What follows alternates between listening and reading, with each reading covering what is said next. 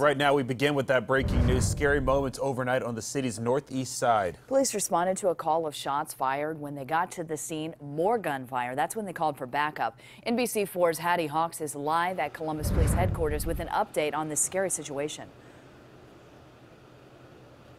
And Monica, you know, patrol officers don't typically spend a lot of time at the police department. They're out hitting the streets, trying to protect people and responding to calls. And that's where they found themselves last night when some Columbus police officers started to fear for their safety. Take a look at the scene here. Now, that's Cleveland Avenue in the Linden area.